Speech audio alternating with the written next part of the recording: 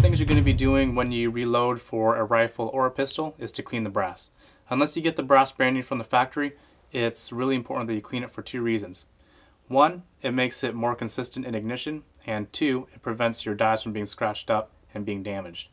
I'm going to be using an ultrasonic cleaner. This one's made by Hornady, but the process is exactly the same no matter what the manufacturer is going to be.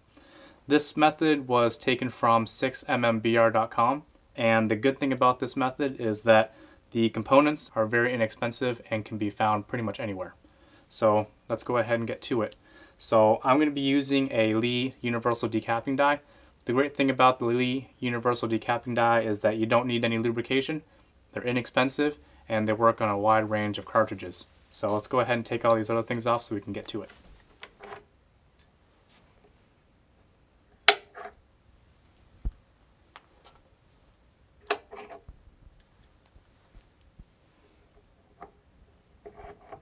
Placement of your decapping die, unless you have a single stage press, is pretty important.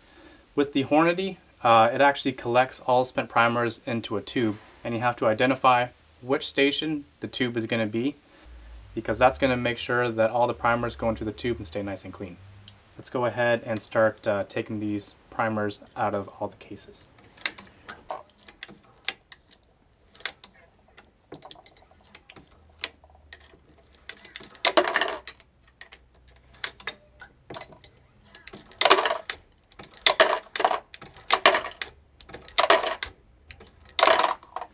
Once you've deprimed all your brass, it's time to make the solution to put it into the ultrasonic cleaner to go ahead and clean your brass.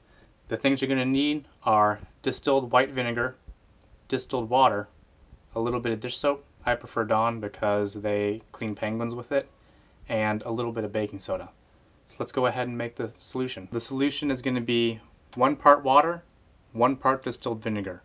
And for every 8 ounces or 1 cup of water, go ahead and use 1 drop of Dawn dish soap or whatever dish soap you have. It's important to know the capacity of your sonic cleaner because you don't want to overload it and you also don't want to fill it up too low.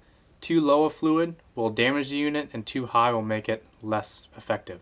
Since I'm only demonstrating cleaning of a few cases, I'm going to go at about half capacity.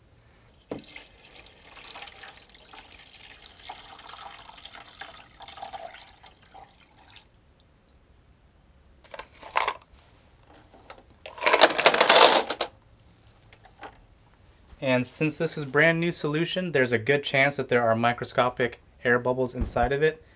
Fortunately enough, Hornady has a really good program mode that's called degas.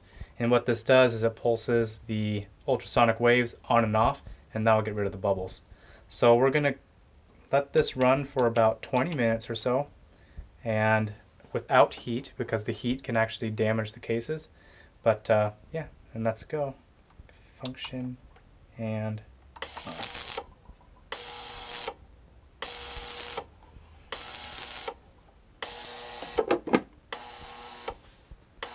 3, 2, 1, bing! Alright, the bird's done. So now that we ran this through, it's a good idea to double check the cleanliness of the case. So you can just look down into the neck, and with a good amount of light you can see if it's clean all the way. This one is, so we're good to go. So we're going to take this to a sink and go ahead and rinse it off with hot water and then come back for the next few steps. So now that we've went ahead and rinsed the brass of all the vinegar solution, it's time to neutralize it. And if you guys can remember from chemistry class, an acid is neutralized by a base and vice versa.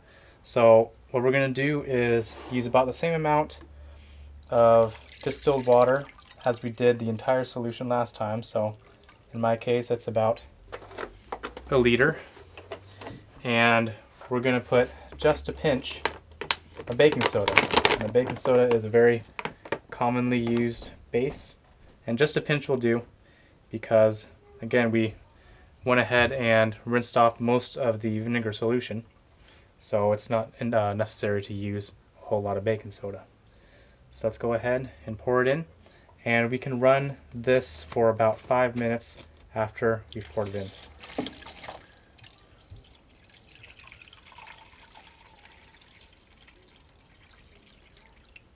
Okay, so it's already set up 5 minutes. Let's just press on, and we're good to go.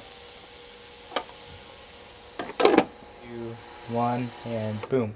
Alright, so now the brass is all neutralized, and we'll go ahead and rinse this with warm or hot water, just as we did before with the vinegar solution, and we'll just set it out to dry.